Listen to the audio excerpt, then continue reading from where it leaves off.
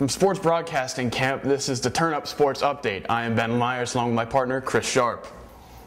Atlanta Braves first baseman Freddie Freeman will represent the National League as the final vote winner for the Tuesday night's All-Star Game at Citi Field. Freeman received a record 19.7 million votes from the fans. This will mark the first All-Star Game appearance for Freeman, who is hitting .307 with 9 home runs and 56 RBIs.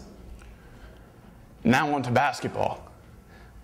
The Detroit Pistons signed forward Josh Smith to a $54 million four-year contract. The 27-year-old Smith averaged 17.5 points, 8.5 rebounds, 4.2 assists, and about 25 frustrating pull-up jumpers last season. The Hawks drafted Smith out of high school with the 17th pick in the 2004 NBA draft. Now on to football news. The Falcons announced they will limit the playing time for veteran running back Steven Jackson throughout the entire preseason due to his injury history. Jackson signed a 3-year contract with the Falcons back on March 14th.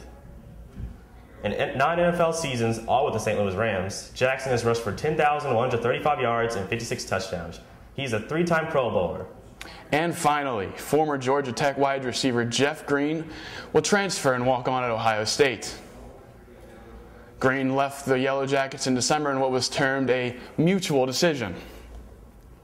Last season, Green led Georgia Tech with a whopping 18 receptions, 284 yards, and a whole 2 touchdowns. And that'll wrap it up for Sports Broadcasting Center. For my partner, Ben Myers, I'm Chris Sharp. Stay cool, Hotlanta.